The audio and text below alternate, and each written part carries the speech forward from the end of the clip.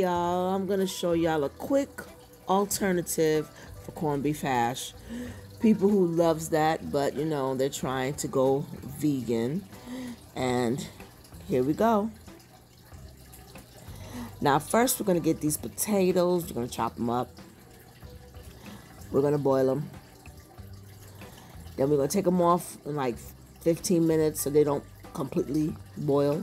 Then we get some tofu. We're gonna put tofu in a bowl with some soy sauce. We're gonna chop these vegetables up, and then we're gonna put them to the side. Then we're gonna stir fry the potatoes first, get until they brown, season it up. When they brown, then we're gonna take them off. We're gonna put the tofu on. Then once the tofu's on there, got brown, then we're gonna take that off and put my seasoning. That's my green seasoning, and that's my roasted tomatoes I put in there. That's my little own wet seasonings that I use to my food. Then afterwards, I'm gonna add the other stuff that I chopped up,